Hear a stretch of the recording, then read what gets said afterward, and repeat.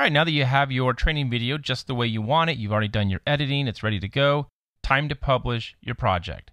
Now you can publish replay projects to Articulate 360 to collect feedback with Articulate Review, or you can simply publish them as MP4 videos on your local computer and then add them to your e-learning courses. Here's how you do it. Let's begin with publishing to Articulate 360. So come on up to the Publish button on the ribbon and click it. And when the Publish window opens, you see the Articulate 360 tab is the first tab. Now you have a couple options here for publishing. Right now, by default, it's going to want to create a new item if you have not created any items before. So you can give it a new name, and the name right now is being pulled, you see up here from the file, but I can also rename that. If you've already published a version of your project, Articulate 360 will track that version history, and so you can upload a new version of a previously recorded project. And you can see right here that I already do have one version of my project that I recorded and published earlier. Let's go ahead and just create a new item, and we'll just give some spaces in here. So replay e-learning challenges. And we'll click publish. So Replay is going to publish the project and upload it to Articulate 360 all at once. Now, how fast this happens depends on the size of your project and your internet speed. All right, when Publish Successful window opens, go ahead and click View Published Video, and you can open your project in Articulate 360, and you can manage your video just like all the other content in Articulate 360.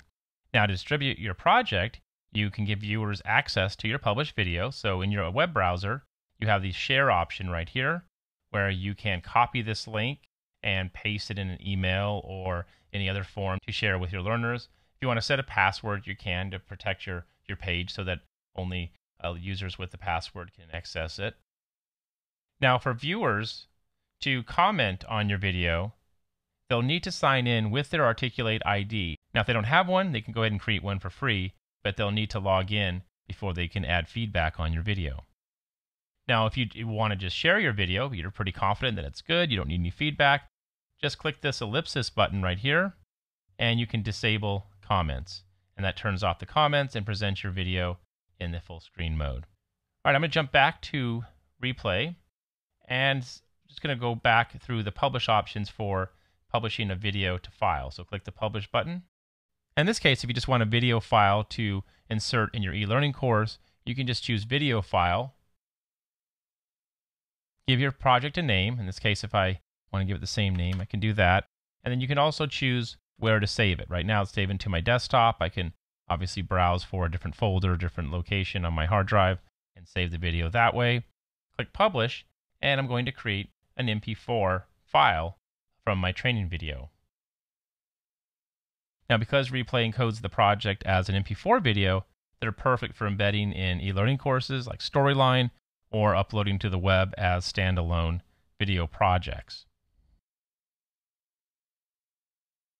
So there's a big picture view of publishing your Articulate Replay 360 training videos to Articulate 360, as well as an MP4 video that can be dropped into an e-learning course. As always, give it a try, play with it, try the different publishing options, and of course, if you have any questions, just post in the forums, and one of us will be more than happy to jump in and give you a hand.